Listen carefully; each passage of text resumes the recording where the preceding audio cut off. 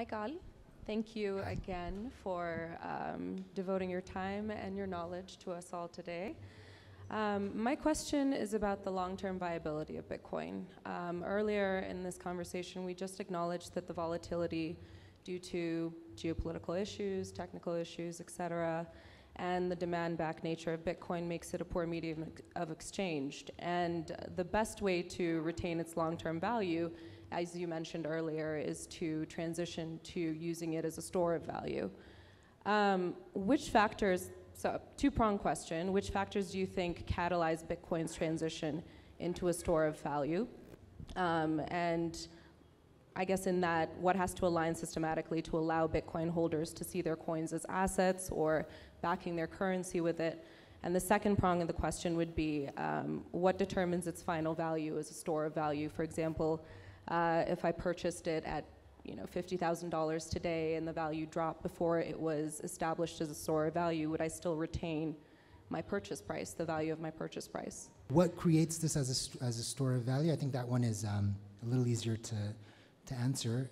Not so much what creates it, but what catalyzes its transition and which factors have to align systematically for it to be established as a store of value. Well, what has to happen? What has to happen is we need to continue down this road of overprinting, and that's really it.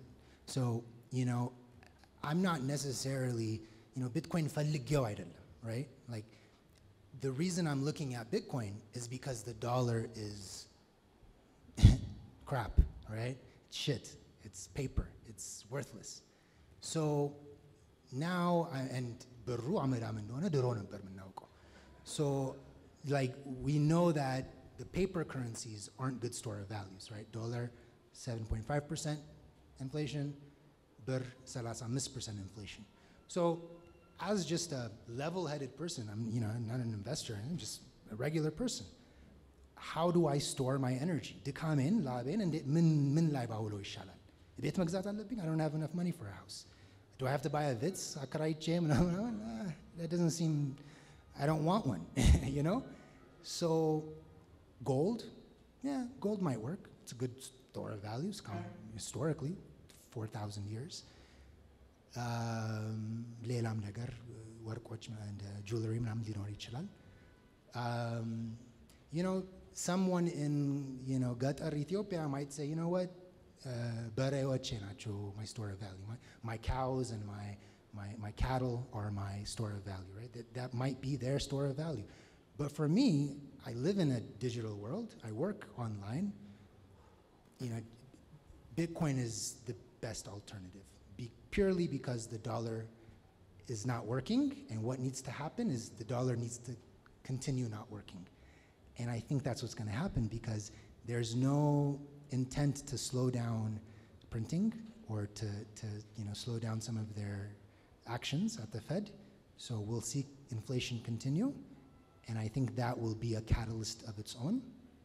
And then once it gets to a certain value, it's just going to be an asset. It's ወይዘሮ ሳባ ዛሬ ልትቃወሙ ይችላሉ ግን ከሁለት ሶስት ዓመት በኋላ ይሄ ነገር 5 ትሪሊዮን 10 ትሪሊዮን ከነካ we can't ignore it.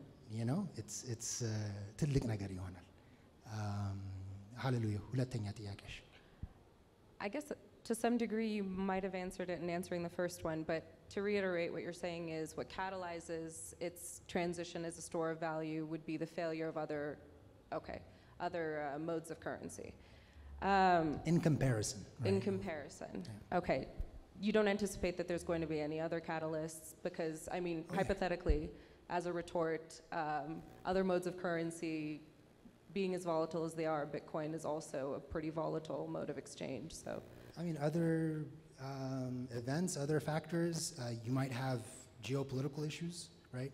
You might have people sick of the West, right? Sick of the actions of America and say, right? That's a factor. Like, I'm very emotional. Financial incentive balai, I'm very, emotional, So when I hear of America, doing this and that, bigodaing rasu, I'm going to leave that system, right? So that might, and we're kind of seeing this in recent, with what's going on in Europe. what other factors might lead to the growth of Bitcoin? I think, people understanding that sometimes the state doesn't have the best interests at heart for the individual. I think those type of A things. distrust of banking systems. Distrust of Okay. banking ቀርቷል ድሮ ነበር የጣልናቸው አሁን entire countries and states and manifestos and I think what is that now, so we'll see. I don't know. Okay, second question. Sorry, I'm almost done. We're almost done. We have one more person there. Okay. Just Okay. do it very quickly. What does my second question was what determines its final value as a store of value? You might have touched on this already. When it reaches a certain cap, maybe it'll transition into that. But because it is so volatile in nature, in the hypothetical sense, if I do buy it at a certain cost and it drops in value before it's established as a store of value, do you anticipate return the value of my purchase price? A lot of things can affect markets, and the Bitcoin exchange market is very free. There are buyers, there are sellers, right? So if you have a lot of sellers, the price will theoretically move towards zero, right?